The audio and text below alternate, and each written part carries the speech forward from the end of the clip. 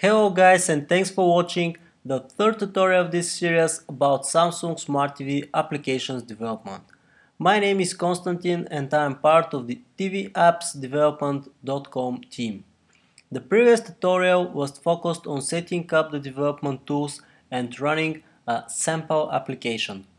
In this tutorial we will talk about the project file structure of the sample application which we run in the previous tutorial. We will also see how it actually works. So here is the application from the previous tutorial, and now we will switch back to Eclipse. When we expand the project file structure, we see JavaScript resources, some folders, and some files.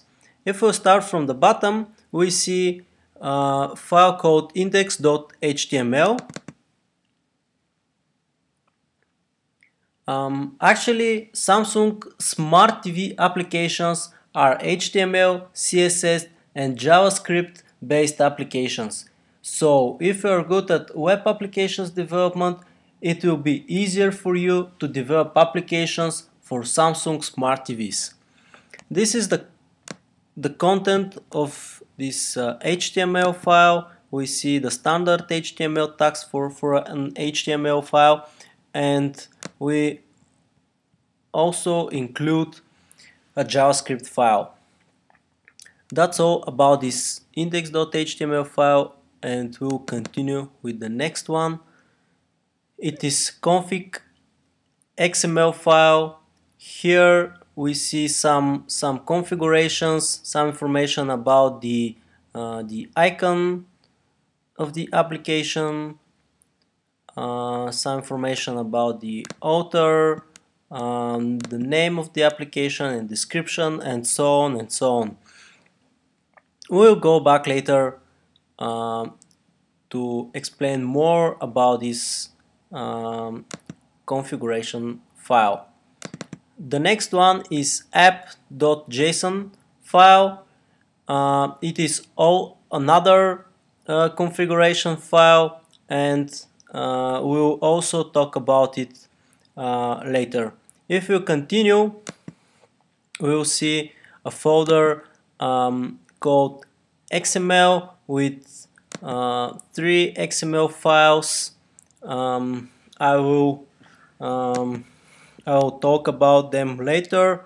We have images folder, which consists of images related to this application.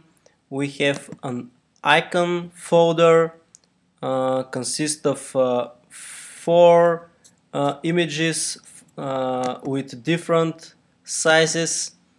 Basically, this is the application's icon, and the last but not least, we have an app folder which has another folders, HTMLs with 2 HTML files, scenes folder with 2 JavaScript files, cascading style sheets folder with 2 files, contents and main, and we have controller JavaScript file and init JS, another JavaScript file.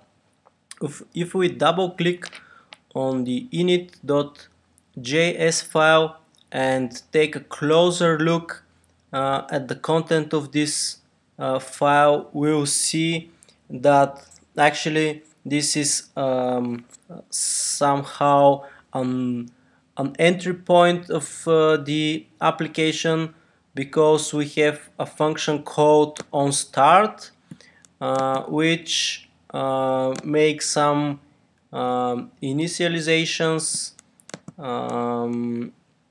Basically, it wrote a JavaScript file, controller.js, and then call the method of the controller named initialize with an importing parameter JSON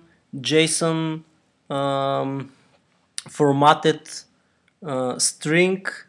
These are the three categories. It seems that these are the three categories of the application. We can see it here. We have corporate, exhibition, and product. And here we have again corporate, exhibition, and product.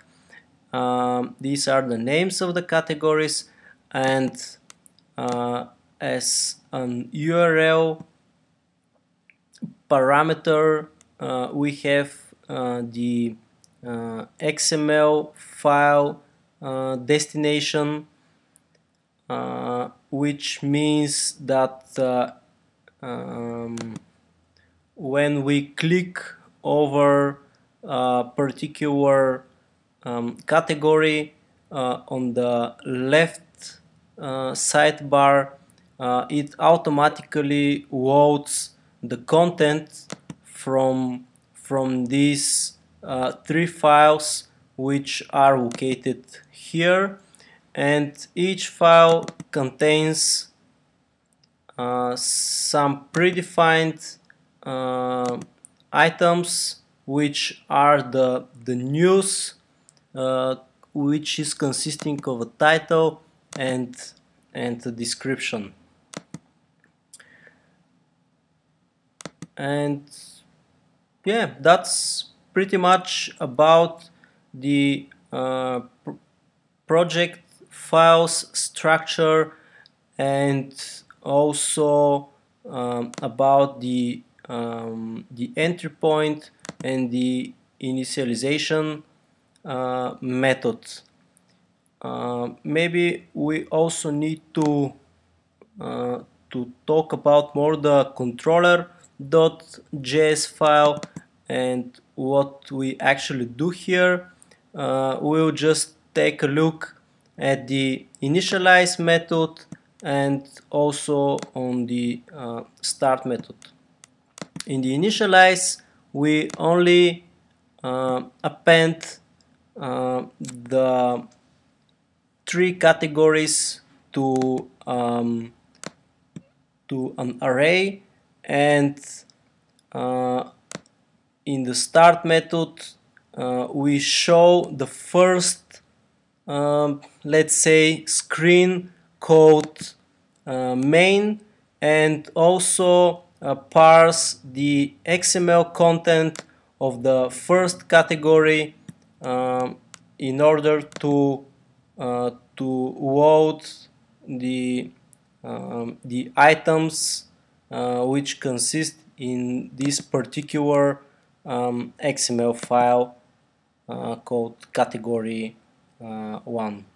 So that's pretty much about this tutorial, guys, and we'll see you in the next one. You can also find more video tutorials on tvappsdevelopment.com, and yeah, thanks for watching.